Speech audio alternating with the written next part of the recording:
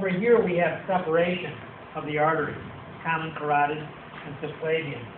Over here we have this single unit. Okay? And so that means that it's this way, right? We have this brachiocephalic. Brachio meaning going to the upper extremity, cephalic meaning going to the right side of the head. So now, after we get through here, then we have our common carotid, and we have our right subclavian.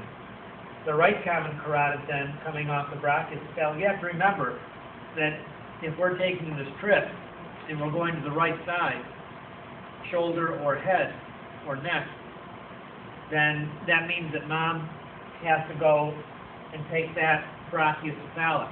If it's the left, then we're going to go directly into the common carotid. So that's a big, thing to sort of figure out. Make sure you get that right in the test. Then when we're in the common, then that which is closer to the spinal column is going to go through the carotid canal and become internal carotid. We'll deal with that in just a second.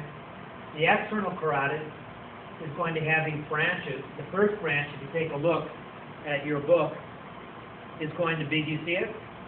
It's going to be the superior thyroid, the lingual is next. Notice that the facial comes down right here, and we have a pulse point.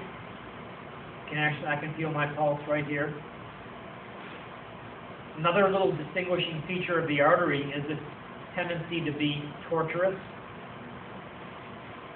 Okay, but very regular in its location, whereas the veins are straight, not tortuous, but they're very irregular in their location depending on how you use your body.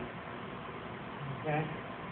The other detail here, after facial, off to the back, we're having the occipital going to the back of the head, and then this is still common, or not common, this is still external carotid, and it will end with the branches superior temporal and maxillary.